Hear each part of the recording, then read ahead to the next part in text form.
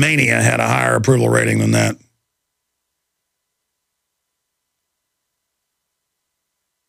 All right, let's go to your phone calls. We're going to go to break and come back and take more of them here. I am going to try to go to your calls now. It's just, I'm throwing out these topics. You can bring up whatever you want. I love spin the wheel, the grab bag of stuff listeners bring up, angles, stories I meant to cover. That's why I enjoy your calls. Let's go to Tyla in New Mexico. You're on the air. Welcome. Hello? Yes. Hi, this is, I was calling because I'm a member of Hickory Nation, and I believe that there's some type of synthetic thing that was made having to do with biological warfare. Well, ma'am, I don't know what nuclear nation is, and then you're saying you believe there's synthetic warfare. We don't screen calls, so you're hot on the air with whatever you want to say, but I don't understand. It's from Dulce. I'm from Dulce. I believe that the... You live in an area affected by test radiation. Yes, and I have gone on the mountain and actually suffered radiation sickness. Oh, I believe you, yeah. Yeah. Most of the crew that shot John Wayne films in New Mexico and Nevada came down with cancer very soon after, yeah. Yeah, and I experienced that. I talked with Gabe Valdez, one of the state police officers that worked with those issues on the tribe.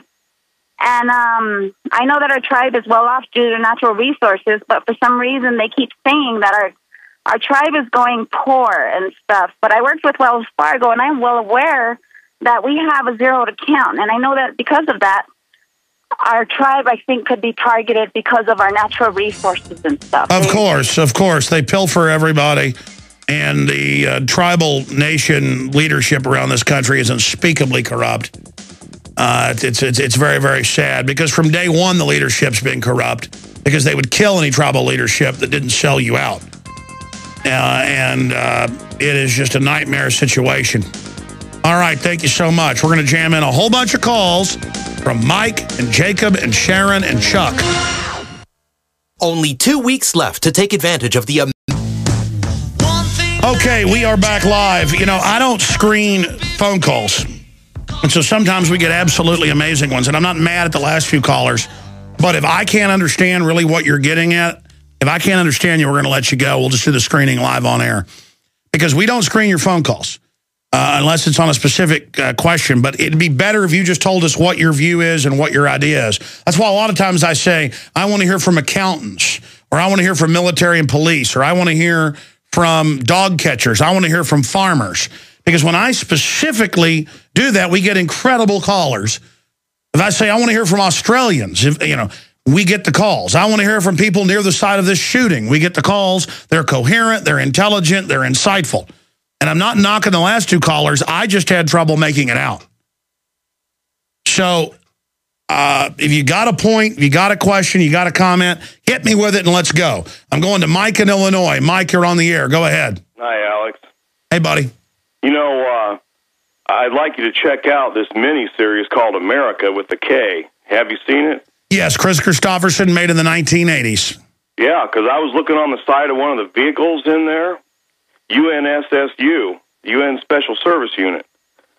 And, based around Chicago, and I'm just kind of amazed as to, in my opinion, that's what they're bringing us to. And you can't hardly find it online anymore.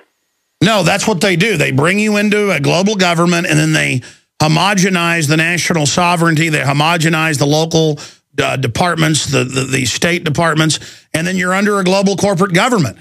And then meanwhile, we're all, I better give my rights up. The Muslims are going to get me, and the globalists are running the radical Muslims. So, yes, I do remember that miniseries, and I do remember they have basically the UN coup / communist coup over the U.S.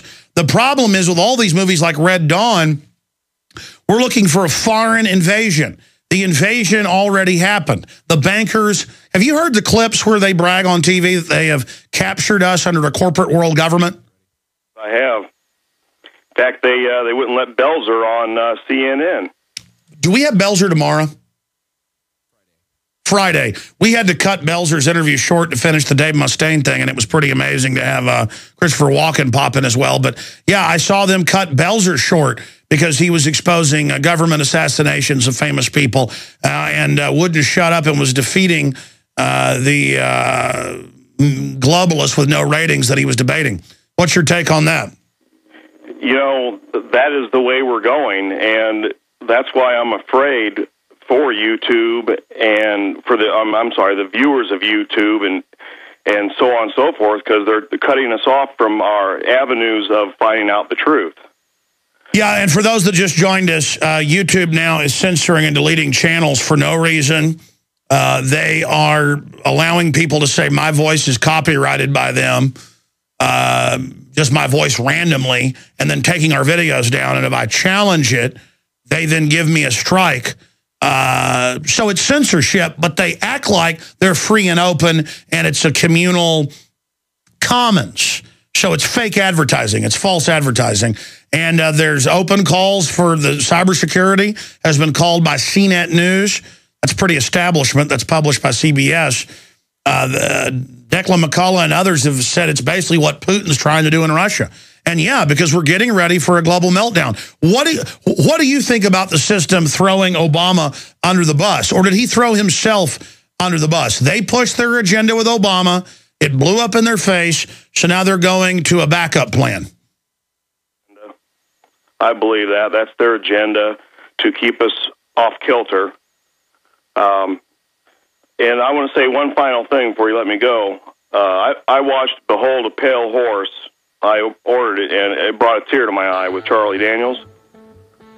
And I just compel everyone to watch that, along with Dreams from My Real Father, because that has actually turned my mother-in-law on to the truth, where she was ignoring me about things I've been saying to her. No, it's so shocking. Well, that film about Obama is amazing, but the Behold a Pale Horse that we carry at InfoWarsShop.com, it is shot with cinematic quality. I mean, that guy used to shoot national commercials. We're on the march. All right, we are back. I am Alex Jones, your host. I am here Monday through Friday from 11 a.m. to 2 p.m. Central. That's noon to 3 Eastern. And we are blasting out across the United States on XM Channel 166, over 115 AM and FM affiliates, global shortwave, WWCR, and the audio streams and free podcast at Infowars.com, as well as Prisonplanet.com. And we are watching a classic authoritarian system with completely illegal, open surveillance of everything we're doing being established.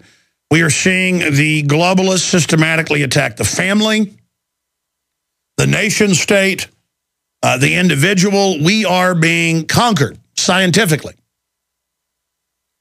And I don't feel up to the challenge. I know a lot of you don't feel up to the challenge. You don't think of yourself as a warrior against this. It's so big. You don't know where to start. Many of your friends and family, it seems, are in a daze or in a wonderland. That's from television. That trains the mind to be passive. And it's frightening. This weekend, I was over at my parents' house, and one of their friends was over there, and the guy was asking me, "So, I've heard your show for years. Is it for real? Is it all an act?" And I just didn't even feel like validating it or even responding. And people ask me that all the time. I was like, what? I mean, the government's bought 1.4 billion rounds of hollow point bullets for us in the last year. I mean, there are Army manuals publicly that we've linked to, that the Army has on their website for re-education camps. That alone should have everybody out in the streets saying this government's criminal. Open up all the national security archives. Shut down the shadow government. Army manuals, current ones for mass training for cordoning cities and incrementally confiscating the guns. How to shut the power off, the water off until you acquiesce.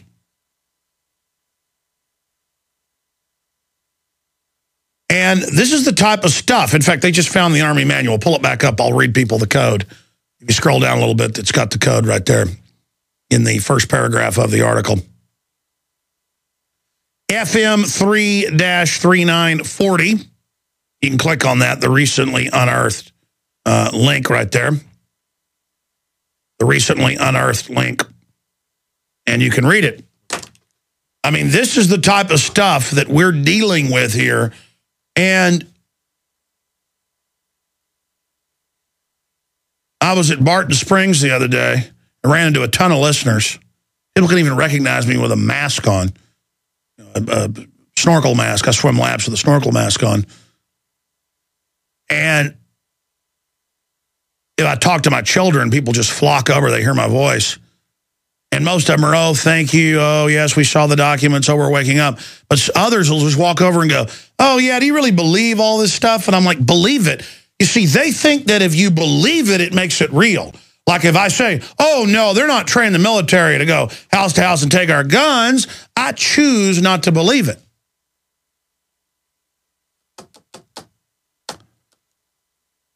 And this fellow was saying to me, yeah, I used to listen a lot. And he really had me sucked in.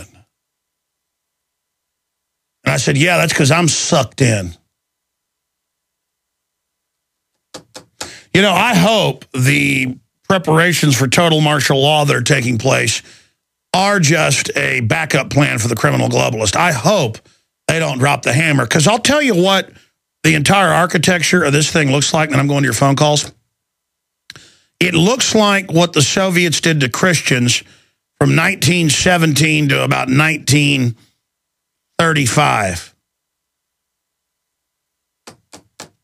Why did they wipe out whole areas of the families, the farmers? Because they were self-sufficient and they had a culture. And the establishment wanted to just get rid of it and depopulate. And everything the globalists do is to destroy this country and to shut it down. And our military is not our military anymore. It's being forged into a weapon to be used against us. And, you know, that's where people like Hank Williams Jr. go wrong. He's like, Obama's a Muslim. He hates America. He wants to destroy our military and all this.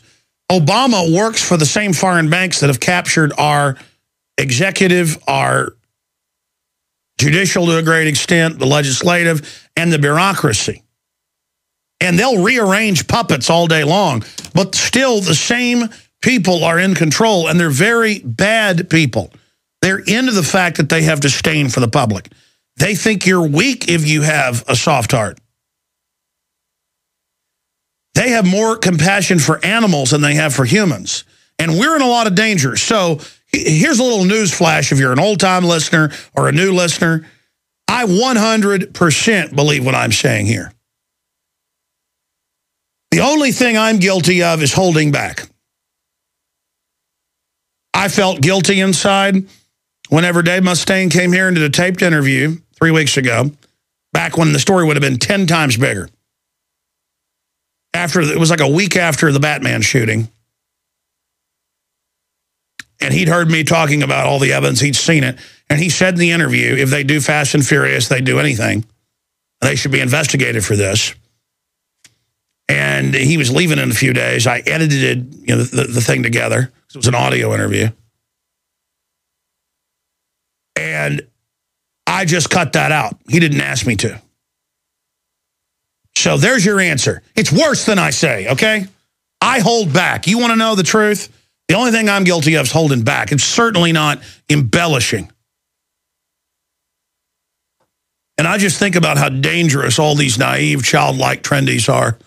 They're all so good at acting cool. They're all so good at navigating the pop culture, but they don't know how to skin a buck. They don't know how to run a trot line. They don't know anything.